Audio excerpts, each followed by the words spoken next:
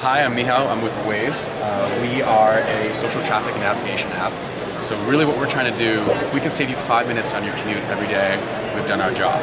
That's really, we're focused on commuters. We're trying to get you to your destination the best way possible right now in real time. So if you're going to work down in Palo Alto every single day, you have options. There's the 101, there's the 280, maybe there's another road that you take. So we'll show you in real time what the traffic is right now based on the GPS traces from our users. So we have about 3.5 million users now, and every day they turn on their app and they drive, and we collect the GPS traces. We're very open about it. It's a community thing. Everyone's working together to fight traffic. And we'll tell you how to get there, and it's free turn by turn, which was sort of unheard of until recently.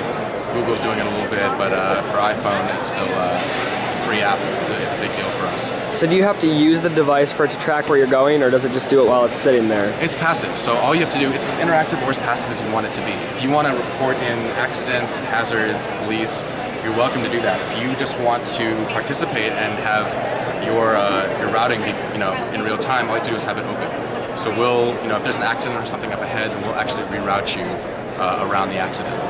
And I know you guys are multi-platform. How many platforms are you guys actually on? So we are actually on iPhone, Android, BlackBerry, Symbian, and Windows Mobile. What happens is this is Waze right now on the iPhone 4. So this is actually live traffic in San Francisco as we speak. So it's 11 miles per hour there on 13th Street, 4 miles per hour there. And this is all from people driving right now, letting me know what's going on. So I'm going to drive to, and here you can see people on the road. So these are other Wazers driving around, helping collect this data. But what really, the use case that we use the most, or what we find people use the most for, is you drive to, let's say I'm going to Palo Alto. So it's going to calculate, and it's going to show me how long it takes and the routes that I can possibly take. So as you can see right now, there's a whole bunch of people. So there's 3 different routes, all different times. And I can see which one makes the most sense to me right now. So this is the 37 minutes, this is the shortest amount of time.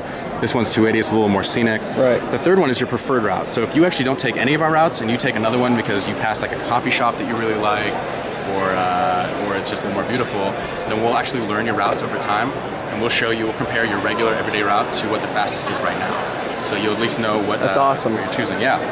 And you can actually see right now. So it's a commuter app, but even now, at like 1:16 in the afternoon, there's a lot of people, there's a lot of events. Yeah. And these are all people right now.